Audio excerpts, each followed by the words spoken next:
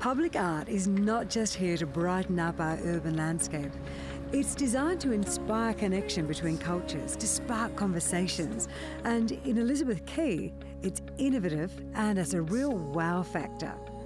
So if you download an art walk map, and I'll pop a link up on our Facebook page, you can do a DIY walking tour of all the public art that's here in Elizabeth Quay. And being the rebel that I am, I'm going to start here in the middle. Actually, it's just because it's closest to the ferry where I just came off.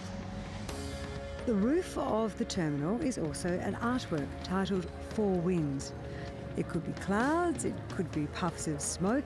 There's actually two themes at work here, the sky and transportation. And this piece was designed specifically for this space. Remember I said public art is supposed to provoke a conversation? Well, when this statue was unveiled, it certainly did just that.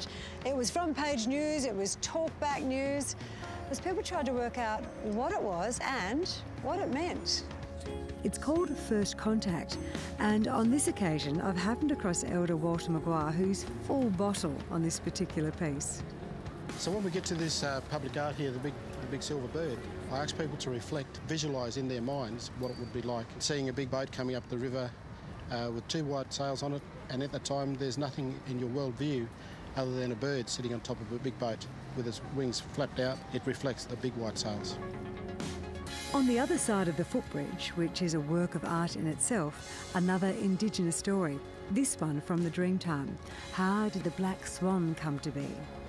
Then there's the tale of Bessie Mabel Rishbith, a huge defender of civil rights and conservation during her lifetime, and she was very passionate about the Swan River. The public art at Elizabeth Quay, or Betty's Bath as some locals like to call it, is nothing if not eclectic.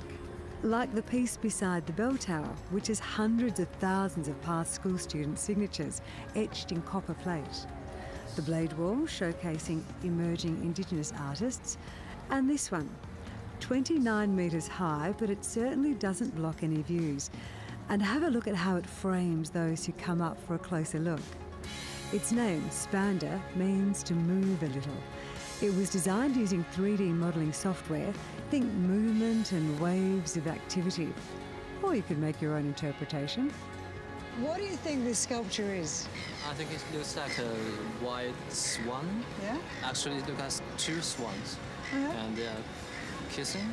It just reminds me of the wave rock. It looks like a rainbow with the various loops, and you can look through each individual loop. Gives you a different perspective of the buildings from the left and right through. At horizontal geometries, mosaics represent the riverbed submerged and winding. And my favourite piece of public artwork down here, in terms of how interactive it is, has got to be this one.